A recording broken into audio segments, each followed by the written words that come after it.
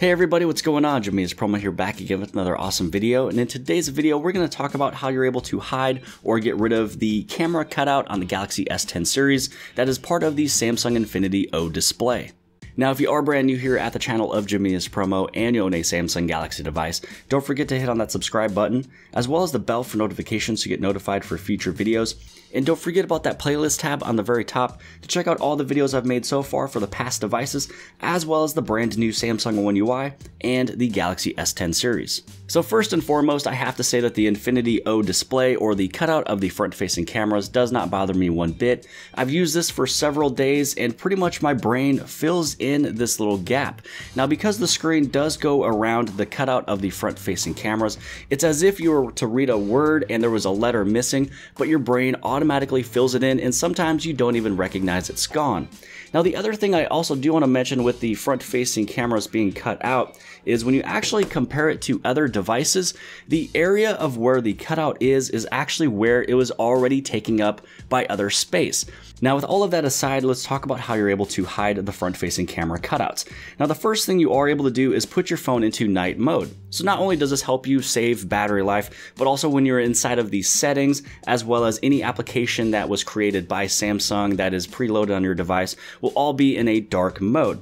You know, one of them is very similar to messages, so basically everything does hide off, and all your conversations are towards the bottom, and all your visuals is towards the top.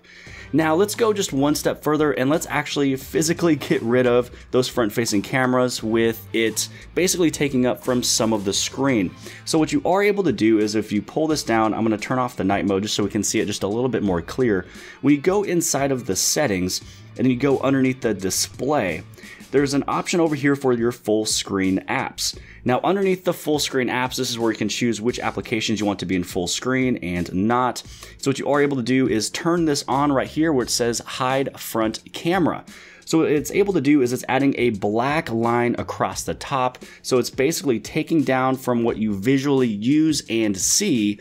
So it's almost taking it, at least in terms of the Galaxy S10 Plus, from a 6.4-inch display down to a 6.1. And so when you go through here now, let's say that we go on YouTube, you can see that it is not taking up the full entire screen. So if you're checking out a video, if you go sideways, if you're using your camera, pretty much anything and everything that you use now, you will not be using the full entire front of the screen, which would be using that front-facing camera. So even if I was to pull down and head into settings, you can see that that front-facing camera whole cutout is now gone. Now, there is one more cool thing I do want to show you when you do bring down the screen and you're hiding the front-facing cameras, and that is by showing you the edge lighting. So this was one of the first things that popped in my head is, oh, if you hide the front-facing cameras, you're bringing the screen down a little bit. Does edge lighting still go around the entire device or only the screen of what is being used? So here we are inside of the display settings, and let's say that we go down to edge screen and then down to edge lighting. When you go to the edge lighting style, it actually only goes around the screen of what is being used. So up here in the very top, that is where the cameras are, but the edge lighting does not go around that. It actually just uses with the screen that you're using at that moment in time. So let's say that we hit on done. We're gonna go back just a little bit, and we're gonna basically show off all of the full screen apps one more time. We're gonna move on back, and you can see that the camera cutout is now there invisible again. Let's go back to display. Back over into the full, actually no, it's going down into the display, and then we're gonna go down to the edge screen and edge lighting. So now I wanna show you what it looks like when you do the edge lighting style. You can see it goes all the way to the top this time, all the way above and around the camera sensors. So really, this was all I wanted to show you off and show what happens if you wanted to hide the front-facing cameras.